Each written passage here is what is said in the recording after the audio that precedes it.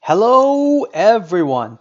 Today I want to talk about Wonderware DA Server, in particularly Modbus TCP.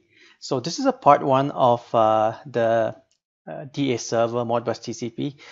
Part one, I'll show you how to install the ArchestrA DA Server Modbus TCP, and in part two, I'll show you how to create a tag, and you can actually potentially test it, your connection and all that stuff. So starting with part one, when you install Wonderware, by default, they do not install the Modbus DA server, so you have to manually install it. It is pretty evident when you open up your system management console. So I'm going to open up the Wonderware system management console here, right here. Click this guy. Say yes. So the ArchestrA system management console is launched here.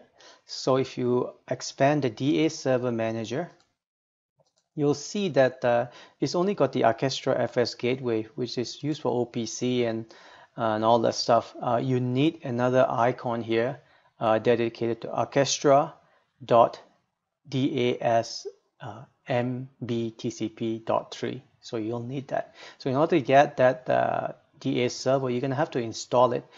You should be getting a second CD with a DA server in it. It's got other protocol driver in there too, but our interest is mostly along the line of Modbus. So I'm going to close this SMC, our ArchestrA system manager. So I'm going to open up my driver. So this is a Modbus TCP DA server driver.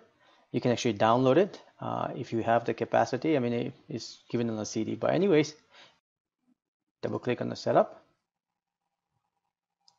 Next. Just accept it.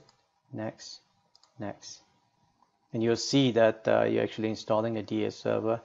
Then you're going to click it. They'll give you an option where to install your DA server. You can browse it and all that stuff, but I'm going to keep everything as default. I'm going to click next.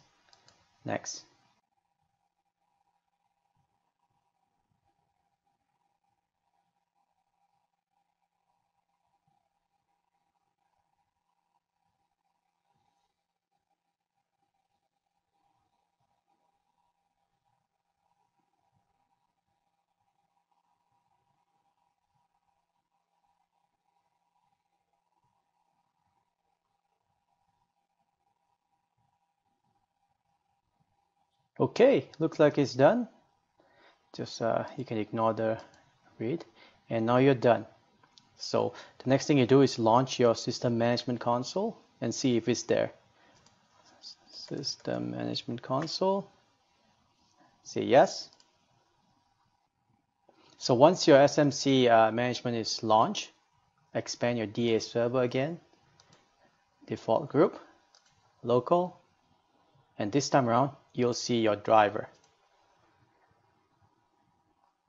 Right now it's showing an X, but as soon as you put all your configuration and all your topics in here, this should turn green. Anyway, that will be part two of this video. So I'll see you in a bit. All right, have a good day. Bye.